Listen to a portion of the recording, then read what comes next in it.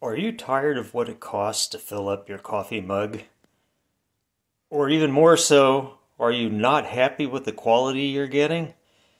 Well, watch the rest of this video and I'll show you how to drink probably the best coffee you've ever had in your life for a fraction of what it's going to cost to go to Starbucks or a specialty coffee shop and buy something that's probably not as good as what you can do at home. Stay tuned. I'm going to start right off by talking about home roasting. Now that seems like it's out of touch, out of reach for a lot of people. It really isn't, folks. I got to tell you, this is one of those things that once you start doing it, you'll wonder why you didn't start years before. Home roasting is kind of similar to baking your own bread. Yeah, you can go to the bakery and you can get gourmet bread, but you know what? It's just not as good as if you do it yourself. It's not as fresh. So I'm going to walk you through the basics of home roasting. For example, this bag of Colombian unroasted beans is available online, delivered for between $6 and $8 a pound, which compare that to what fresh roasted gourmet beans cost you at your local roastery. Or even the grocery store. So basically you have the ability to go out and get something like this quick and easy from Amazon. You can order from a specialty shop like Sweet Maria's that I highly recommend. Get some great beans and a better quality coffee. What do we do once we get it? I'll show you. Alright, when I get a bag of unroasted beans, I will go ahead and dispense it into some reusable paper and plastic coffee bags, which are a great value. You gotta, it's 20-30 cents a pop, but they make your roasting and your storing so much easier. Okay, use a scale, measure out, in this case, 8 ounces of coffee.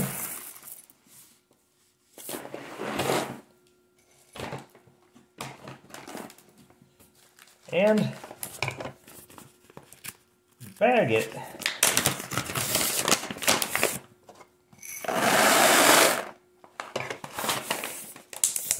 Okay, a quick tip. When you get done with your last bag, you're always going to have a little bit left over, so I suggest creating a bag of leftovers. And what this is just a fraction of an ounce or an ounce or two of leftover coffee from all your coffee green bean purchases. And when you get to 8 ounces, you have the ability to do a roast that's unlike any other you'll ever do. It's made up of lots of different types of green beans, and it can be really interesting, folks. It's kind of fun. And in just a few minutes, you've now got, instead of one 5-pound bag of green beans, you've got 10 8-ounce bags.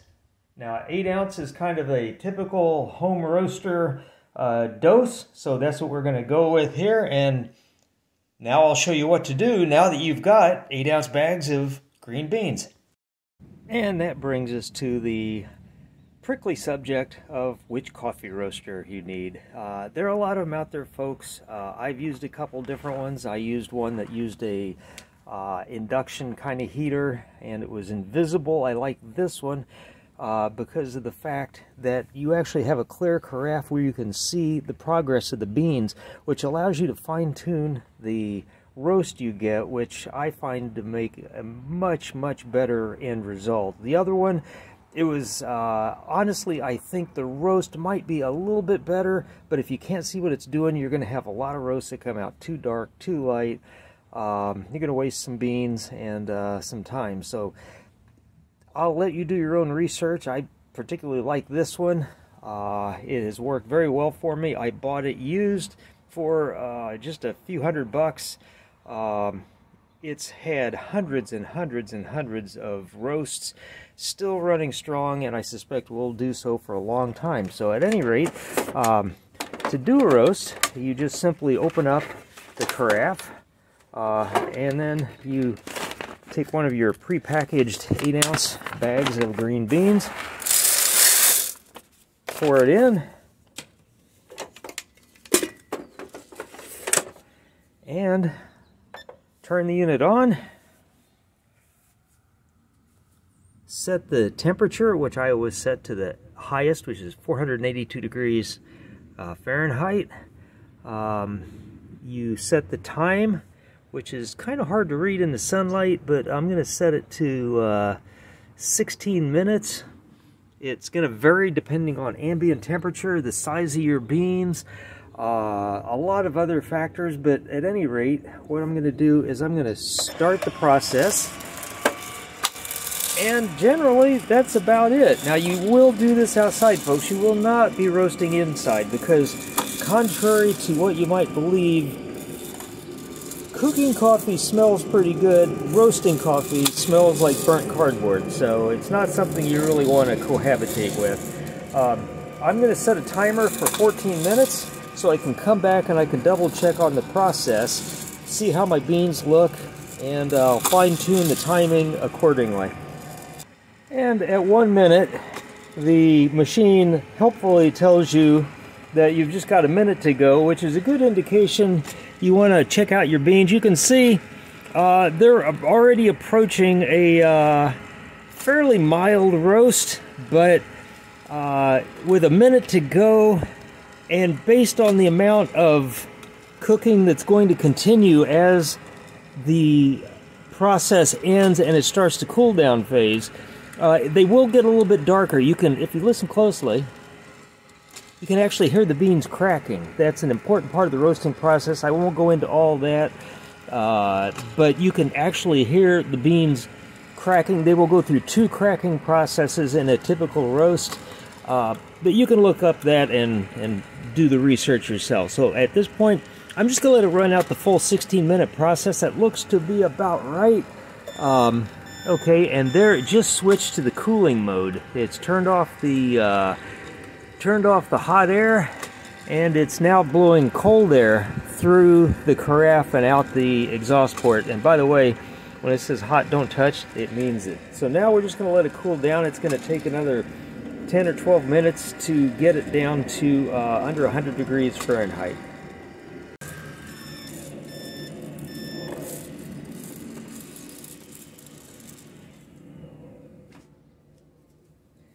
Okay, the process has come to an end. The beans are cooled down. The carafe can now be released. And you can see that I've established a roast level of city plus or so, which is just how I like it. So now, get these in the bag. Okay, I use a small container to capture the beans. Most of them. I usually do this in 2 increments, but I'm just going for 1 just for the simplicity. And basically use that to transfer the beans into the same bag. And there you have it, folks. 8 ounces of freshly roasted Columbia Supremo beans, ready for brewing using your favorite method. Now, very often I'll go ahead and I'll do a couple bags at the same time, just to save having to get the roaster out additional times, but others prefer to do it every 3 or 4 days or however long 8 ounces will last you, for the absolute freshest beans you can get. And one of the pieces of maintenance you're going to have to do is to empty the chimney, because it captures the chaff, which is an inevitable side effect, byproduct of the roasting. Okay, I've removed the little cap on the side, and I'm dumping the chaff into my plant here, which, as you can see, seems to love it. And the next process in converting your beautiful new perfectly home-roasted fresh beans into a glorious cup of coffee of some sort is the grinder. Now, grinders are very, very, very important in the process. Now, if you're going to do something like a French press process, I use this particular grinder. Both of these are burr grinders. That's very important. The little whirly blade $10–15 grinder that you can buy online, they kind of work, but they create so much dust by the time you get the grind to the proper point that your results are just not going to be right. You really want to give your beans every opportunity to shine, and to do that they have to be ground to perfection, and the burr grinder is the only way to do that. This one I've had for, oh my gosh, probably 15-20 years. It's noisy, but it gets the job done. It takes 14 seconds to grind a perfectly ground dose of coffee for my 1.5 liter French press carafe. This is the bigger trick. This is for my espresso machine for doing lattes, espresso. And folks, I got to tell you, the grinder is as important as the brewing process. So you don't want to spend a little bit of money on a grinder. You want to actually invest in a decent grinder that will do a really, really good, consistent job of grinding. So in this case, I'll just put some of my beans in here, and I don't need the full bag because 3 or 4 days worth is nowhere near a full bag. But basically, at this point, you can set the grinder up. I've got this one. I found that I grind to a size of 18, which is a very arbitrary number, but that's what works for me. You can set it up for 1 or 2 shots. You can set your grind amount per shot. It's very, very easy to use, and it will give good results every time. And one of the really nice features of this particular grinder is it's set up to just for pressure from the portafilter to start the process.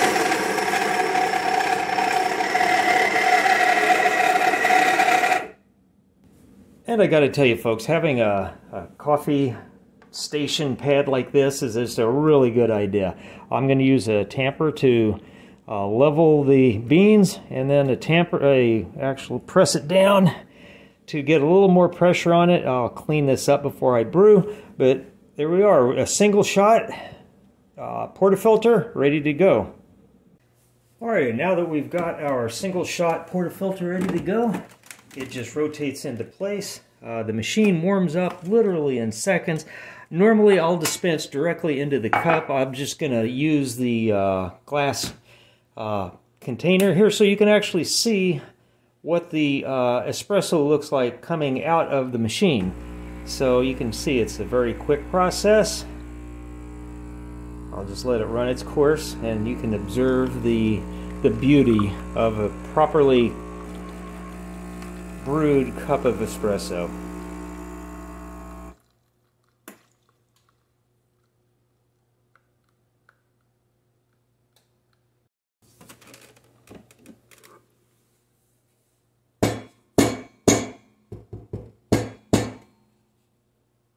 And for this particular machine, it comes with its own steaming carafe, and I find that just above the line on the built-in thermometer, which you can see on this side, is about right. And this particular machine does have the ability to automate the steaming process. All you have to do is tip the wand up, set the steaming carafe all the way back so that it's on top of this sensor, push this button, and it will, depending on your settings on these two buttons up here, you can set the heat and the amount of foam you want, and it does a reasonably good job. It's not quite barista standards, but it's not bad. But personally, I find it to be better to leave the wand in its forward position and do the process like they will at your local bistro.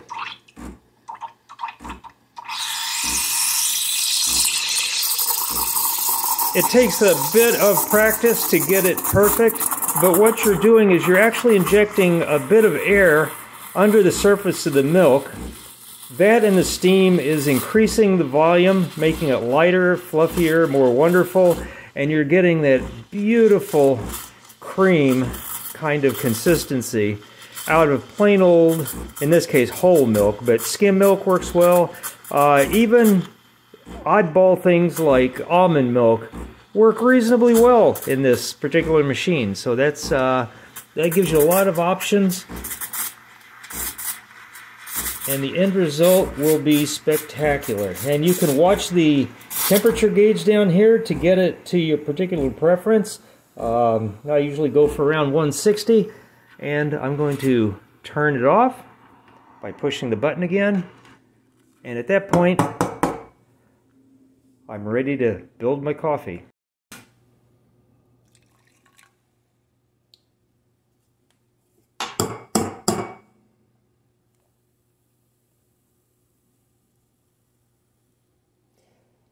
I'm not really going to go for a fancy design on the top because I'm just not that much of an artist, but there you go, folks. A beautiful, beautiful latte for a small fraction of what you would pay for one at your local coffee house or bistro. And one housekeeping item, you do want to wipe your steaming tip off every time you use it because otherwise you end up with milk solids in these tiny little holes down here that will plug up the wand eventually, actually pretty quickly. And then this particular machine, you notice it's going to start the process once I push the wand back into place. It actually pushes hot water through to clear the tips. It does a very effective job, sprays it into the tray down here. And so you also have to, when you're done with the process, empty the tray into the sink. But quick and easy, and you are good to go again. But if you're more in the mood for a traditional cup of coffee, I sincerely recommend staying away from a drip coffee machine, which traditionally just brews at the wrong temperature. It's just, the end result is generally not that good. Go with the French press. You could do that several different ways. This is the very common, inexpensive, readily available one. You'll see these at all kinds of discount stores. It does a great job. The process you can see better in the clear one because it's made with a double filter, just a filtered screen. You put the coffee in the bottom of the carafe, you add hot water, you put this in, let it brew, and then push this down to contain all the grounds underneath and leave all the marvelous coffee above. Okay, this one I have gone with personally because it's insulated, it's stainless steel, it's easier to keep clean, and it keeps your coffee warm for a good long while. So it's also a 1.5 liters, which is a pretty awesome thing. So basically I've got this one set up. You want a very coarse grind for a French press, so I've got this one set to its full coarse mode, and I found with this particular grinder that a 14-second grind is just what you need to brew a 1.5 liters of coffee.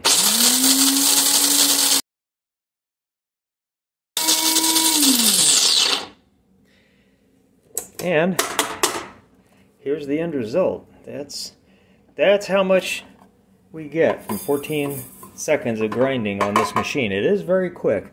I normally do this on the sink because you will sometimes spill a little. But there you go, we're ready to brew. And this brings us to our next tool in our arsenal for perfect coffee. And that is a temperature controlled teapot. Okay, so basically what this does is it allows you to preset a particular temperature you want to brew at. This particular one has 160, 175, 180, 190, 200, and boil. So I like to brew my coffee a little cooler. I like the 180, although many French press aficionados are going to go for 190 or even the 200 mode. The hotter it gets, the more it releases the tannic acid. Some people like that. Depends on the brew and the roast. You can play around with that and find out what works for you. But basically, what I'm going to do here is I'm going to put a, actually just right at 1.5 liters of water. Select 180 degrees and start stop. And basically, the kettle will let me know when it's reached the full temperature and beep at me. And yes, I used filtered water. Why not? Coffee's important. It's worth it. And once the coffee water has come up to temperature, you get the beep, at which point you're ready to pour into your carafe. And again, we just have this beautiful fresh ground, fresh roasted coffee in the bottom of the French press carafe. It's a good idea to stir it up to extract the most coffee goodness. So I pour a little bit, swirl it around to get a good soak on all the beans, to get everything going, get the process well and truly started. I don't fill it to the absolute brim. And at that point, I grab the lid and I will put it down. Now, it's important to note that there is actually a beveled portion of the lid that allows you to pour. If you turn it to the side, it keeps the heat in. And speaking of which, one of the things I do is I will keep the carafe on a ceramic tile just to insulate it a bit more, to keep the coffee hot longer. So now the next step would be come over to your local timer and set a 4-minute timer. When it goes off, you have 1.5 liters of beautiful French press coffee ready to go. And 4 minutes later, a slow press of the plunger will drive all the grounds to the bottom of the carafe, leaving only beautiful coffee up top. So at that point, turn to pour.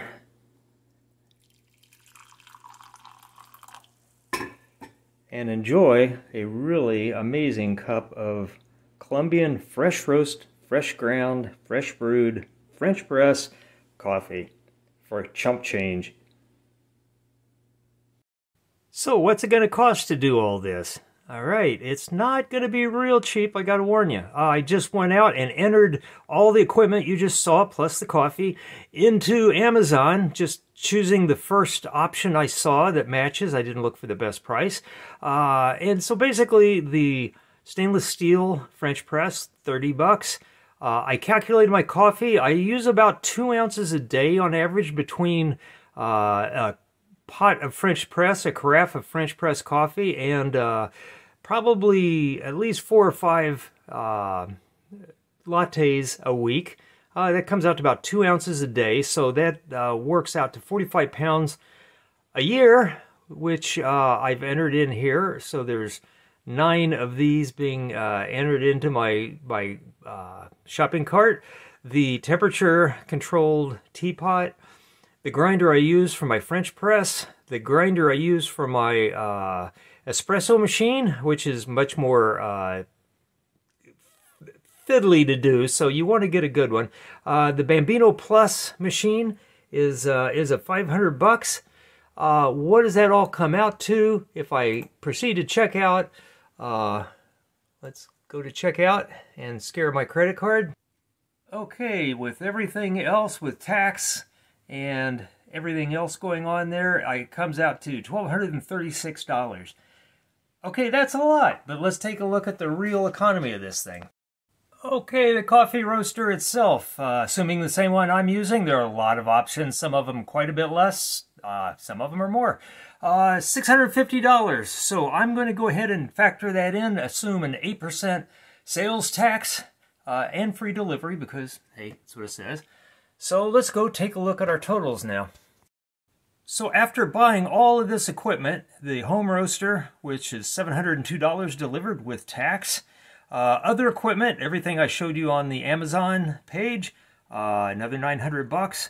I'm figuring $335 for coffee based on needing 45 pounds, which is about 2 ounces a day, which is about what I'm using for a carafe of French press coffee plus a latte a day.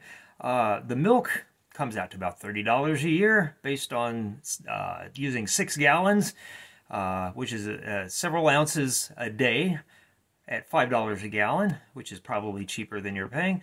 The cost per day for the first year, of your coffee experience will be $5.39 this direction, this method.